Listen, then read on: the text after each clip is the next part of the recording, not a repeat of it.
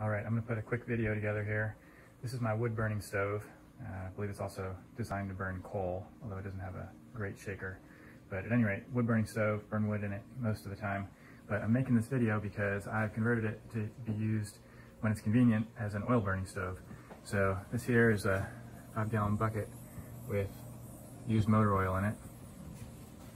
Motor oil comes down this hose to this ball valve, through the hose to a 1-inch square tubing. It's about 24 inches long, and I've got it welded up to a little bracket here. But this whole thing, it's not fixed in place, it's just held in there by gravity, so I can pull it out. The oil drips down that square tubing and burns inside the combustion box here. And all that is stainless steel dog bowl. And the hose, the square tubing rather, goes down to about 1 inch above the dog bowl where it burns. But of course it needs oxygen to combust. So I've got this old refrigerator compressor. It's wired to a switch. And I just have a piece of rubber tubing that comes out of it. It goes into this piece of copper tubing, which goes all the way down the square tubing. And that provides the air for the combustion and works flawlessly. I started off with about maybe a 1/4 cup of diesel fuel that's burning in the dog dish. I light it with a blowtorch, pretty easy, lights right away. Then I turn the valve on and oil starts flowing. By the time the diesel is just about burned up, the oil has started to drip into the dog dish, and at that time the dog dish is also really hot. So the heat of the stainless steel dog bowl sort of vaporizes the oil, makes it very flammable, burns really well.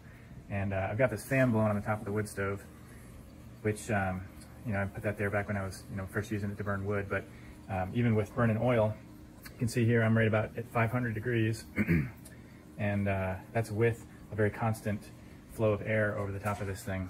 So it is putting out a tremendous amount of heat. It's 19 degrees outside right now, and inside my shop here it's about 62 degrees. So it works really well, and maybe you'll be able to find this video useful. I'm making it primarily because I looked on the internet to try to get some guidance when I put this together. I tried a lot of different fans, like hairdryer style fans and things like that.